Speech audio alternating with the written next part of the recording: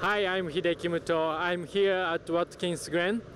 After we've been racing oval for 2 months, we are now back to road racing and street racing ahead of us.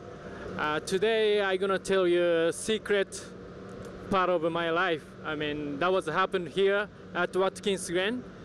I was doing track walk with my engineer my first year. That was a rookie year, 2008.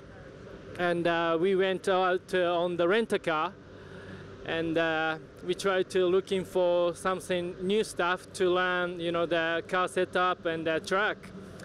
And I went through turn 1 and turn 2, uphill and long back straight, and turn 3, quick chicane, very unique corner, very bumpy, and turn 4 is a very long right-hand corner, and then we get turn 5, and sky was blue and sun was out, but track was wet, and I think I went a little too fast for wet condition, and I totally lost control over the car, and I mean, I went straight to the tire barrier, and I make sure, you know, I don't get hurt my hand, so I did my hand off from steering wheels like this, and I told my engineer, sorry, I don't make it, sorry, and he was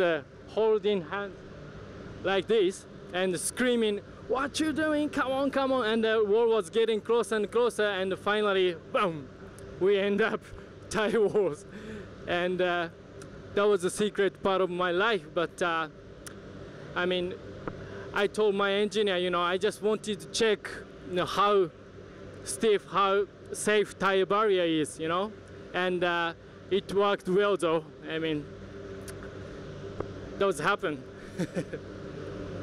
Make sure you guys watch Qualify on IndyCar.com and race on ABC.